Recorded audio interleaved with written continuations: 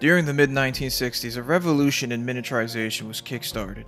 The idea of packing dozens of semiconductor-based transistors onto a single silicon chip spawned the integrated circuit.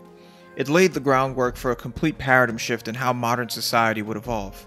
In less than a decade, this marvel of electronic engineering and materials science would lead in an era of advancement incomparable to anything else in human history. In the March of 1971, the commercial launch of a new semiconductor product set the stage for this new era. Composed of a then incredible 2300 transistors, the Intel 4004 Central Processing Unit, or CPU, was released. Initially created as a custom solution to the Japanese company Busicom Corp for use in the Busicom 141PF calculator, it was released later that year to the general public. With prophetic irony, the marketing material for the chip touted the slogan, announcing a new era in integrated electronics. But what made the Intel 4004 so groundbreaking? Take a calculator and solve any simple arithmetic operation, let's say 22 divided by 7. What we just did was issue a computer an instruction. Instructions are elemental operations such as math commands that a CPU executes. Every computer program ever made, from web browsers to apps to video games, is composed of millions of these instructions. The 4004 was capable of executing between 46,250 to 92,500 instructions per second. For comparison, ENIAC, the first electronic computer built just 25 years earlier, could only execute 5,000 instructions a second. But what made the 4004 so powerful wasn't just its 1800% increase in processing power. It only consumed 1 watt of electricity, was about 3/4 of an inch long, and cost $5 to produce in today's money. This was miles ahead of ENIAC's cost of $5.5 million in today's money, 180 kilowatt power consumption, and 27-ton weight. Fast forward to September 2017, the launch date of the Intel Core i9-7980XE.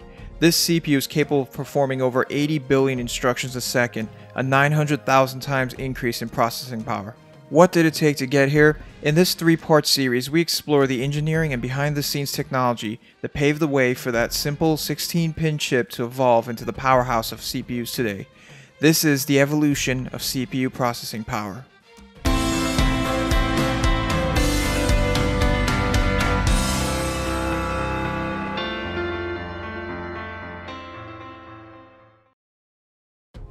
In order to understand how a CPU derives its processing power, let's examine what a CPU actually does and how it interfaces with data. In digital electronics, everything is represented by the binary bit. It's an elemental representation of 2 possible states. A bit can represent a 0 or 1, true or false, up or down, on or off, or any other bi-state value. In a CPU, a bit is physically transmitted as voltage levels. If we combine multiple bits together in a group, we can now represent more combinations of discrete states. For example, if we combine 8 bits together, we form what's known as a byte. A byte can represent 256 different states and can be used to represent numbers. In the case of a byte, any number between 0 and 255 can be expressed. But in a CPU, how we choose to represent data is completely malleable. That same byte can also represent a number between -128 to 127. Other expressions of that byte may be colors or levels of sound. When we combine multiple bytes together, we create what's known as a word. Words are expressed in their bit capacity.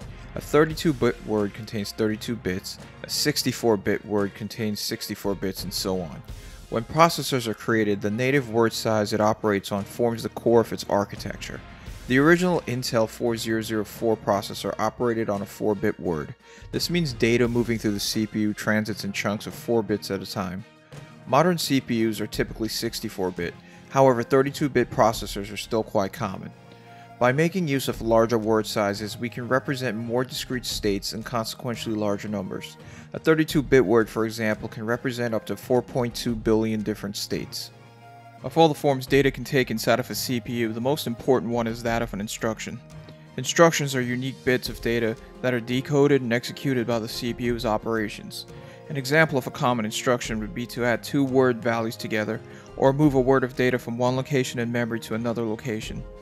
The entire list of instructions a CPU supports is called its instruction set. Each instruction's binary representation, its machine code, is typically assigned a human-readable presentation known as an assembly language. If we look at an instruction set of most CPUs, they all tend to focus around performing math or logical operations on data. testing conditions, or moving it from one location to another in memory. For all intents and purposes, we can think of a CPU as an instruction processing machine. They operate by looping through three basic steps: fetch, decode, and execute. As CPU designs evolve, these three steps become dramatically more complicated and technologies are implemented that extend this core model of operation. But in order to fully appreciate these advances, let's first explore the mechanics of basic CPU operation. Known today as the classic reduced instruction set computer, or RISC pipeline. This paradigm formed the basis for the first CPU designs such as the Intel 4004. In the fetch phase, a CPU loads the instruction it will be executing into itself. A CPU can be thought of as existing in an information bubble. It pulls information and data from outside of itself, performs operations within its own internal environment, and then returns data back. This data is typically stored in memory external of the CPU called random access memory, or RAM. Software instructions and data are loaded into RAM from more permanent sources such as hard drives and flash memory. But at one point in history, magnetic tape, punch cards, and even flip switches were used. When a CPU loads a word of data, it does this by requesting the contents of a location in RAM. This is called the data's address. The amount of data a CPU can address at one time is determined by its address capacity. A 4-bit address, for example, can only directly address 16 locations of data. Mechanisms exist for addressing more data than the CPU's address capacity, but let's ignore these for now. The mechanism by which data moves back and forth to RAM is called a bus. A bus can be thought of as a multi-lane highway between the CPU and RAM, in which each bit of data has its own lane. But we also need to transmit the location of the data we're requesting, so a second highway must be added to accommodate both the size of the data word and the address word. These are called the data bus and address bus respectively. In practice, these data and address lines are physical electrical connections between the CPU and RAM and often look exactly like a superhighway on a circuit board. When a CPU makes a request for RAM access, a memory control region of the CPU loads the address bus with the memory word address it wishes to access. It then triggers a control line that signals a memory read request. Upon receiving this request, the RAM fills the data bus with the contents of the requested memory location. The CPU now sees this data on the bus. Writing data to RAM works in a similar manner, with the CPU posting to the data bus instead. When the RAM receives a write signal, the contents of the data bus is written to the RAM location pointed to by the address bus. The address of a memory location to fetch is stored in the CPU in a mechanism called a register. A register is a high-speed internal memory word that is used as a notepad by CPU operations. It's typically used as a temporary data store for instructions, but can also be assigned to vital CPU functions such as keeping track of the current address being accessed in RAM. Because they are designed innately into the CPU's hardware, most only have a handful of registers. Their word size is generally coupled to the CPU's native architecture. Once a word of memory is read into the CPU, the register that stored the address of that word, known as a program counter, is incremented. On the next fetch cycle, it retrieves the next instruction in sequence. Accessing data from RAM is typically the bottleneck of a CPU's operation. This is due to the need to interface with components physically distant from the CPU's core. On older CPUs, this doesn't present much of a problem, but as they get faster, the latency of memory access becomes a critical issue. The mechanism of how this is handled is key to the advancement of processor performance, and will be examined in part 2 of this series as we introduce caching. Once an instruction is fetched, the decode phase begins. In classic RISC architecture, one word of memory forms a complete instruction. This changes to more elaborate methods as CPUs evolve to complex instruction set architecture, which we will introduce in part 2 of this series. When an instruction is decoded, the word is broken down into two parts known as bit fields. These are called an opcode and an operand. An opcode is a unique series of bits that represent a specific function within the CPU. Opcodes generally instruct the CPU to move data to a register, move data between a register and memory, perform math or logic functions on a register, and branching. Branching occurs when an instruction causes a change in the program counter's address. This causes the next fetch to occur at a new location in memory as opposed to the next sequential address. When this jump to a new program location is guaranteed, it's called an unconditional branch. In other cases, a test can be done to determine if a jump should occur. This is known as a conditional branch. The tests that trigger these conditions are usually mathematical, such as if a register or memory location is less than or greater than a number, or if it's 0 or non-zero. Branching allows a program to make decisions and are crucial to the power of a CPU. Opcodes sometimes require data to perform its operation on. This part of an instruction is called an operand. Operands are bits piggybacked onto the instruction to be used as data. Let's say we want to add 5 to a register. The binary representation of the number 5 would be embedded in the instruction and extracted by the decoder for the addition operation. When an instruction has an embedded constant of data within it, it's known as an immediate value. In some instructions, the operand does not specify the value itself but contains an address to a location in memory to be accessed. This is common in opcodes that request a memory word to be loaded into a register. This is known as addressing and can get far more complicated in modern CPUs. Addresses can result in a performance penalty because of the need to leave the CPU, but this is mitigated as CPU design advances. Once we have our opcode and operand, the opcode is matched by means of a table and a combination of circuitry, where a control unit then configures various operational sections of the CPU to perform the operation. In some modern CPUs, the decode phase isn't hardwired and can be programmed.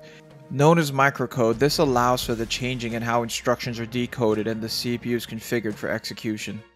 In the execution phase, the now configured CPU is triggered. This may occur in a single step or a series of steps depending on the opcode.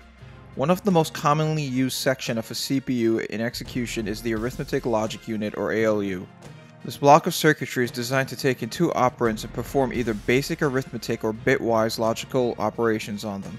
The results are then outputted along with the respective mathematical flags such as a carryover, an overflow, or 0 result. The output of the ALU is then sent to either a register or a location in memory based on the opcode. Let's say, for example, an instruction calls for adding 10 to a register and placing the result in that register. The control unit of the CPU will load the immediate value of the instruction into the ALU, load the value of the register into the ALU, and then connect the ALU output to the register. On the execute trigger, the addition is done and the output loaded into the register. In effect, software distills down to a loop of configuring groups of circuits to interact with each other within a CPU. In a CPU, these 3 phases of operation loop continuously, working its way through the instructions of the computer program loaded in memory. Gluing this looping machine together is a clock. A clock is a repeating pulse used to synchronize the CPU's internal mechanics and its interface with external components. CPU clock rate is measured by the number of pulses per second, or hertz. The Intel 4004 ran at 740 kHz or 740,000 pulses a second. Modern CPUs can touch clock rates approaching 5 GHz or 5 billion pulses a second. On simpler CPUs, a single clock triggers the advance of the fetch, decode, and execute stage. As CPUs get more sophisticated, these stages can take several clock cycles to complete. Optimizing these stages and their use of clock cycles are key to increasing processing power and will be discussed in part 2 of this series. The throughput of a CPU, or the amount of instructions that can be executed, determines how fast it is.